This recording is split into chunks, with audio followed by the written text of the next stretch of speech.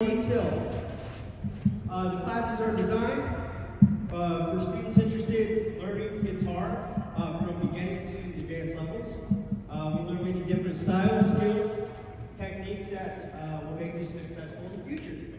Some of the things we go over in class are correct posture, reading music, of course, using the pick, chords, guitar history, finger picking, reading tabs, improvising, and performing. But the funnest part is playing music together as an ensemble, which you see over here. Okay?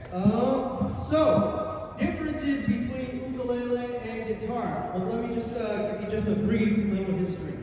An early form of the guitar was called the Renaissance guitar. That's what we call it today. It was brought over to Hawaii in 1550 by the Portuguese, which later became the ukulele. So the ukulele has 4 strings. It actually predates the classical guitar that we know and love today. So fast forward over time, more strings were added to this Renaissance guitar, 6 strings as a matter of fact.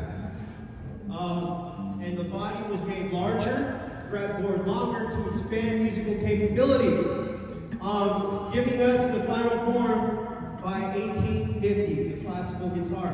Okay, that's what we teach here. So, I'm going to give you some examples. We have some students ready to play some of the differences between the 2 instruments in case you're interested. All right, so without further ado, we have Leanne Manga representing intermediate and advanced ukulele.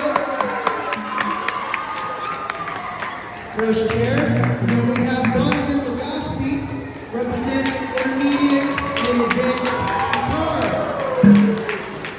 First chair. Okay, so they're going to play some quick, short solos for you. And then we have 2 ensembles ready to play some music, which I arranged myself. All right, here we go. Hope you dig it.